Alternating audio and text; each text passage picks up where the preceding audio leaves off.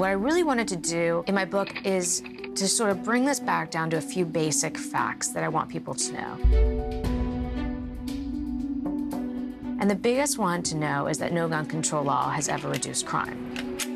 The second most important fact I want people to know is that there is no correlation between gun ownership and gun crime, in the sense that more gun owners does not mean more crime.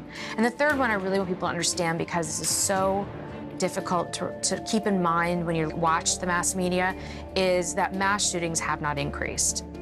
Now you're seeing the public switch and saying enough is enough. The 96th General Assembly is sitting in that building right now, and they can either go down in history as having turned their back on the women and citizens of this state, or they can go down in history as having restored our constitutional rights. 15 years ago, I was here in London when the British Parliament passed a law banning all handguns, a ban they insisted would reduce crime. And today, their worst fears have come true.